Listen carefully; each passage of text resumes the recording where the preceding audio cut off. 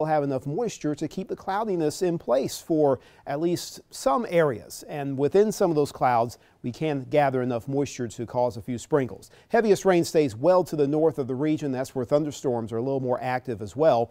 But the evening and nighttime forecast and focus pattern does show the overlay of scattered to numerous cloud areas and perhaps a couple spots of very light sprinkles right around sunrise or thereabouts. That could also be coupled with a bit of fog. There's a minor disturbance well north of the region that may help to support the overall 20% coverage of mostly light sprinkles, even through the portions of the afternoon tomorrow. So it's not going to be a washout. There's going to be no storms.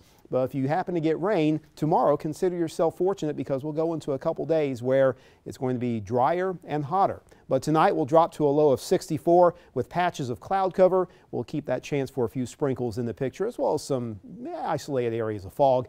88 tomorrow. The clouds will break. We'll still have a general mix in the afternoon and maybe a couple showers here and there that can cool you down, but the rain activity just not substantial. We lose any kind of rain threat for the end of the week in your extended first alert forecast, and as a result we will likely still tap into that 90-degree mark for highs. Thursday through Saturday appear to be the warmest of the next several days. We could see maybe lower 90s in the Swanee Valley and mid 80s at the coast, morning lows staying in the 60s. But there is a front on the way. It can spread a few showers on Sunday. Right now, lower end rain chances, but there's a little more signal that we could see a stronger front push through. So a little more consistency in a lowering of temperatures early next week. Still above average, but at least closer to 80 rather than 90.